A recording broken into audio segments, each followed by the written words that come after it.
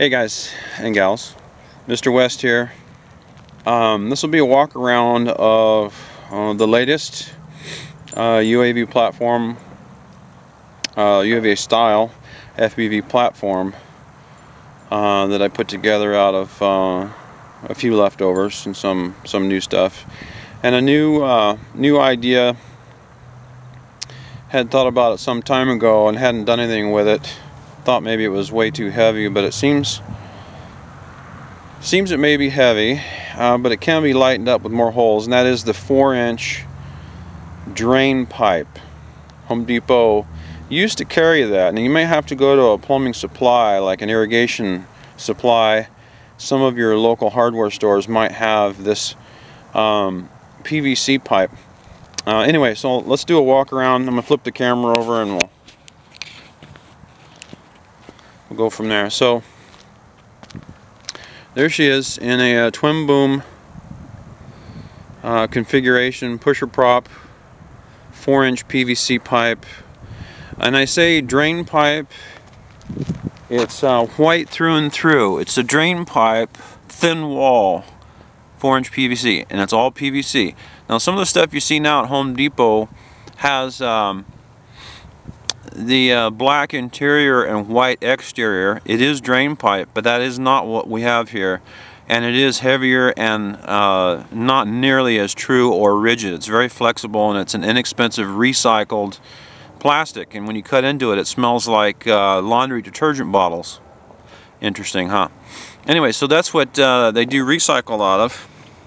There's my radio, 8-channel RDS 8000 Airtronics. Been very happy with it.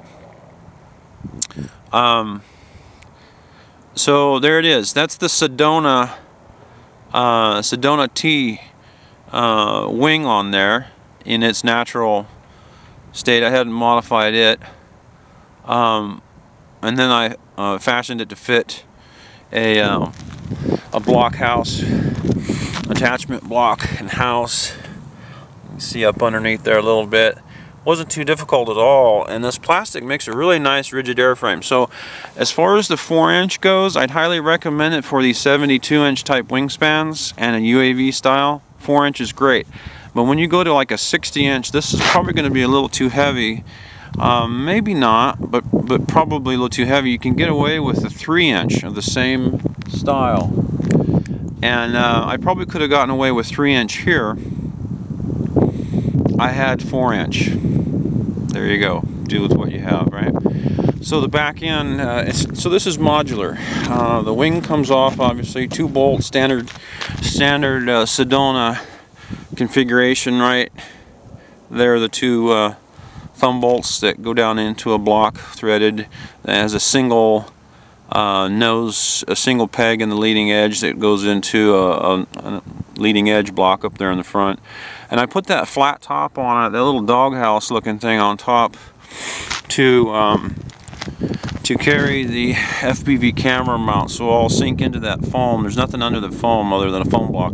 I'll cut in and put a servo, a pan servo for FPV tilt and pan assembly camera, and then everything else typical.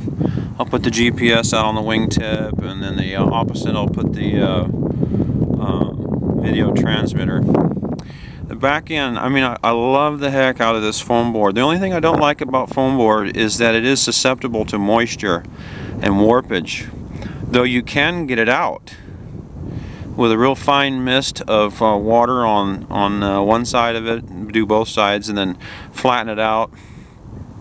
Fine mist, not too much water. And then it dries out, and then you're all good to go.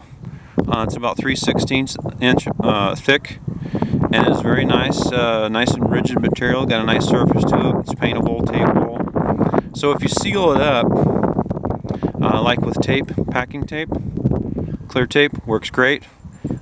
You can paint it first and then clear tape it. Paint doesn't stick well to the clear tape very nicely, and you can also reinforce edges. Like I'll take a 1/4 inch, I'll rip a 1/4 inch material and set it in on the diagonal. So one corner is facing down into the foam. I'll make a little channel in it, set that in there with hot glue, very little hot glue, and then I'll take a sanding block to it and just round over the front edge a little bit, and then I'll put a piece of packing tape over it. Hinges are all done with packing tape, the heavy duty style. My rudders are non-functional right now, but they are cut in and ready to go. All you need to do is throw some servos in there. So far I have found I don't need rudder. Of course, rudder is a nice treat on landing, especially with crosswinds. So far my airstrip here has been very crosswind friendly. There it is. It runs east and west, and that's where the predominant winds blow, from west to east. So there's your motor housing, motor block. I've got it extended out the back like that because I estimated CG to be necessary for it to be that far back. I could move it closer and everything can move back further, and I can probably trim off the front end. The beauty of all this this plastic is it holds screws, it does everything you want it to do, fairly rigid. I cut in some vent holes up underneath. You can see those vent holes, they go all the way around, and so on the front end you can see right into the tubing there. So far this hasn't been a problem. It's like a giant intake, and that's where my camera sits, right there, cradled, laying flat, using Velcro to hold it down. Get all kinds of nice airflow through there. In fact, when I didn't have the holes in the back, it actually wanted to nose up when you started speeding up. So the bubble of pressure and air right here kind of pushed the nose up. So if you're going to do something like this, and this is a 45-degree angle cut on a typical chop saw, 12-inch would get it better. You can do it with a 10-inch, especially if you have a slide. But it takes two. You have to flip cut it if you got a standard chop saw that doesn't slide. Well, actually you have to flip it regardless, but it's easier with the slide, and 10 will get it right away. So anyway, when I opened up the holes in the back, it stopped doing the nose lifting thing. Alright, so let's pull this out.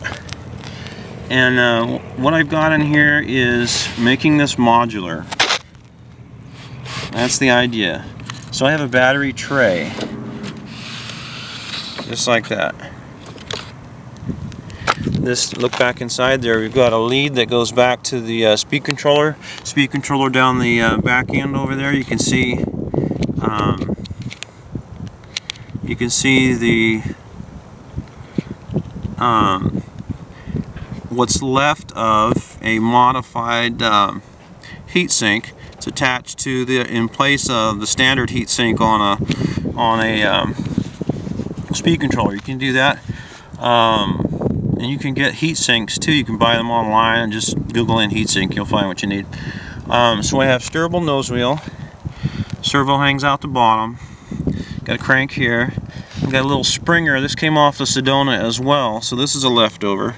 A little springer front end that helps with nose plants. So let's get back to the battery tray. All of this is out of foam board.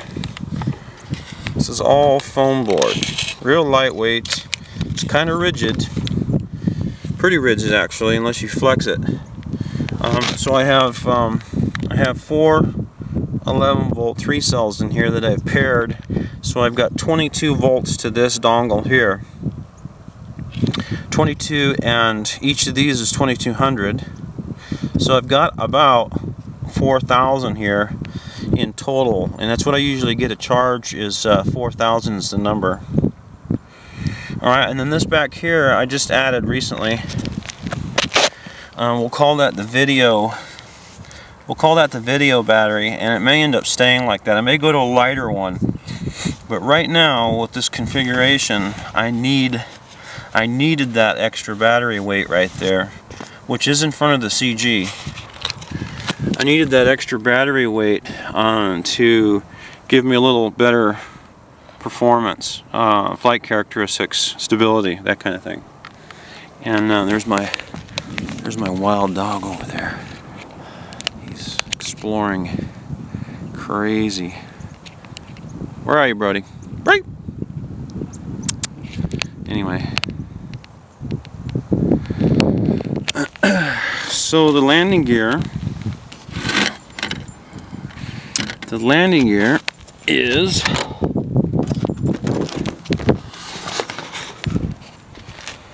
chop saw works great for all of this because you get nice square cuts. So I made a I cut a circle of plywood, 1/4 inch plywood, lightweight, and diced it in half roughly, and made a landing gear block inside there. And so there you have it. Epoxy doesn't stick well, even if you rough it up. If you rough it up with a real coarse, piece of sanding paper, or I use belt sander belts. Just, Brody, stay here. Stay here. Come. Good boy. It sticks pretty good, but it's like surfacey. It doesn't really grab. Hot glue works really, really well.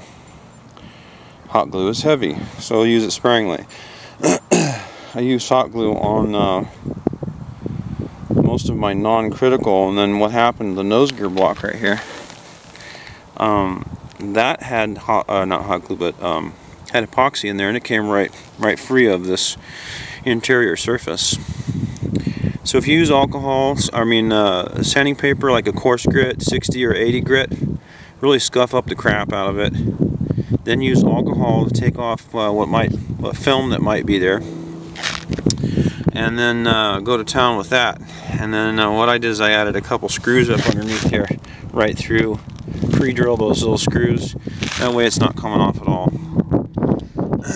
Let's see. So ailerons and elevator. Yep, and I have a gyro on the ailerons. I will then have, now that this airframe is working, oh, boom. If anyone's ever installed a sliding shower door on a tub, you get these pieces of aluminum, trim pieces that go to the wall on the verticals, and they're typically an I-beam in shape, or it could be a C-channel. In this case I had one that was an I-beam, shaped like an I, and it's real lightweight, non-structural aluminum, very lightweight, and has a nice rigidity to it. This is an I-beam cut down the center, which forms two T's. Perfect! Perfect for attaching up underneath to the wing.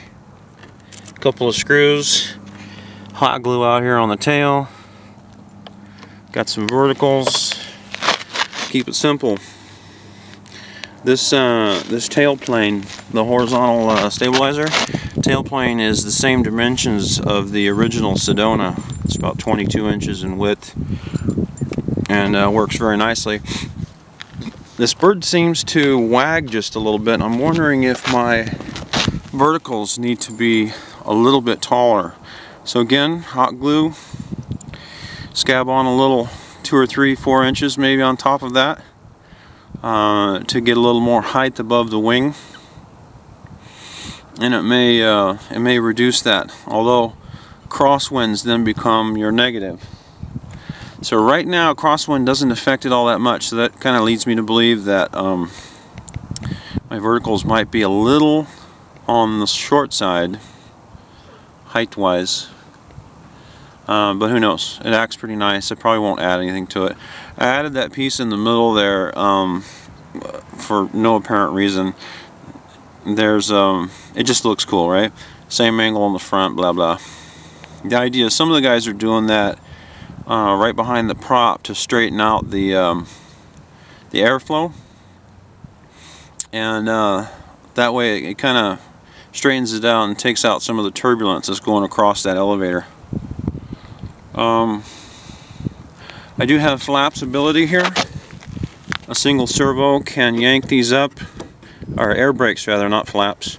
And I can get these two together and do some air brakes, because man, this thing just rips through. They all up weight. I'm not sure what it is right now. Honestly, I haven't weighed it yet, but it's beastly. It's definitely heavier than stock.